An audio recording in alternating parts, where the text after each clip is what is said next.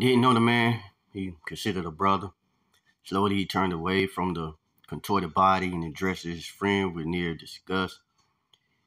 What is wrong with you? Hakeem asked. Kareem ignored the question and said, You should have never recruited him. How will you know? You never asked him a single question. It doesn't matter.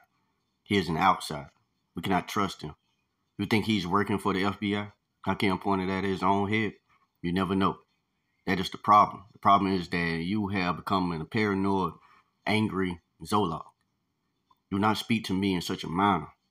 Or what? What are you going to shoot me like you shot him? Like you shot Zachariah? I just might. I can scoff at him. Think about this. You were always the better student.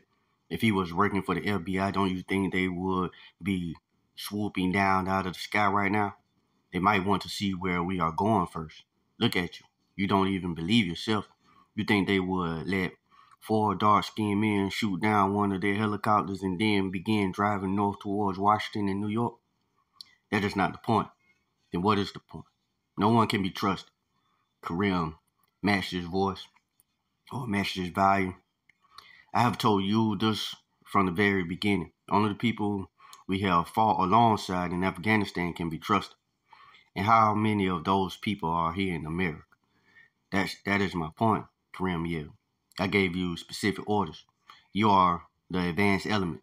Your job was to go in first and pave the way for us. And what in Allah's name do you think I've done? You have compromised our entire operation.